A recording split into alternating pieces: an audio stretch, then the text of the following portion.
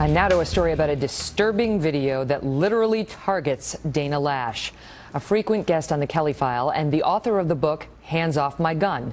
She's an outspoken Second Amendment defender who recently created an NRA video asking for the freedom to defend her family. I'm a mom, and just like millions of other women, that's why I own guns. We're responsible, we're law-abiding, and we're everything that makes America strong. I'm the National Rifle Association of America, and I'm freedom's safest place. Well, an anti-gun advocate who goes by the Twitter handle Pinhead then took that NRA video and edited the ending. We're only going to show this to you one time, and we want to share a viewer warning that the following video is very graphic. Here it is. I'm a mom, and just like millions of other women, that's why I own guns.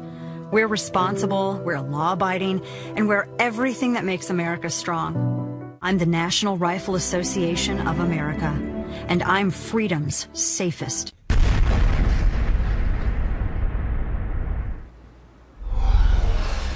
Joining me now, Dana Loesch, host of Dana on the Blaze TV. Dana, good to see you. That is so disturbing. Tell us how you found out about that. I was actually sitting at my son's baseball game Sunday afternoon, and he had a doubleheader, and my phone started blowing up. I was getting all of these text messages from friends, and they said, you really need to look at Twitter right now. There's this video that's going around, and it's really creepy. So I thought, all right. So I opened my Twitter app, and I looked, and I saw it retweeted into my mentions a ton of times. And this guy, this is an individual who has harassed me for a really long time. And I just, I try not to engage as much as possible, and I had just muted him. But other people were retweeting it into my mentions, which is how I saw it. You can't ignore this. I mean, and we know who he is. Can't. He goes by Pinhead, which, the aptly named, of course. But you know who he is. His name is Tom. What's his last name?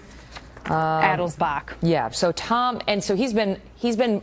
Your sin in his mind is that you're a Second Amendment supporter.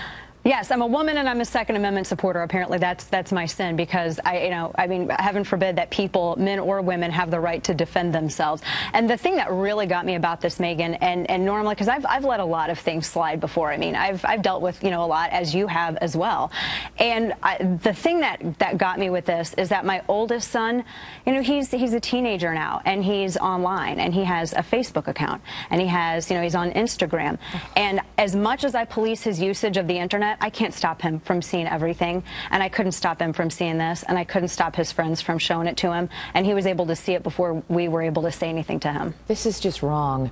And the irony is so rich of an anti-gun advocate putting a gun into a video and blowing a mother's head off to try to make his point. I mean, this is what's so disheartening, discouraging about the stage of debate in this country today, where we can't disagree with that. I mean, that ad, you didn't get hateful in it. You stood up for the rights in which you believe. This guy gets hateful in his response to your rights. Yes, and that is the biggest irony, and I'm so glad that you mentioned that, because it's always the people who hate guns and they don't want anyone else to be able to lawfully possess them that want you to die by a gun. Me wanting to be a law-abiding Second Amendment practitioner does not magically put a gun into the hand of anyone who does not want one. It does not magically arm criminals either. And that's the disconnect, and it's incredibly disturbing, the amount of harassment people receive just for expressing a different opinion. And I don't personally, I don't believe that this is satire, but I also don't believe in hate speech either. I just think that the level of discourse in this country is frightening, and I did go to the FBI because I do take things like this quite seriously, simply because the behavior from this one individual, it increased in intensity and frequency, and I thought, I don't want to mess with this, so for just, legal purposes and my own safety, I wanted to go ahead and make sure that I had a record of having reached out and, talked to someone about this, and so I did reach out to the FBI, and they are assessing the situation. The ad has been pulled from Twitter. Is it off? I mean, you can never really get it off the internet, but is it off? And has there been any sort of an apology or anything by this person? No apology, doubled down on it, encouraged other threats, because from this it inspired other people. There was a guy who said that he wanted to redact me up because I hide behind my guns, which I'm like, yes, that's the entire reason why I carry, because I have men threatening to harm me and anybody else that's a law-abiding gun owner.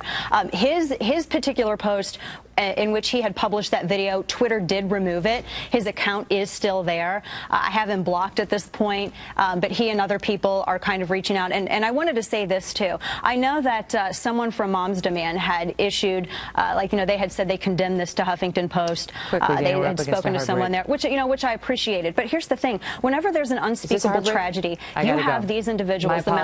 Pesky hard breaks where the rude computer cuts you off no matter what's happening. Let me let you finish your thought, Dana. Go ahead. Thanks, Megan. No, I was just going to say very quickly that some of these anti-gun advocates and the groups in which they belong, they really need to watch their rhetoric because it's inciting actual threats, and I fear that it could one day incite violence against people who just want to be law-abiding Americans. Great to see you. Thank you, Megan. Thanks.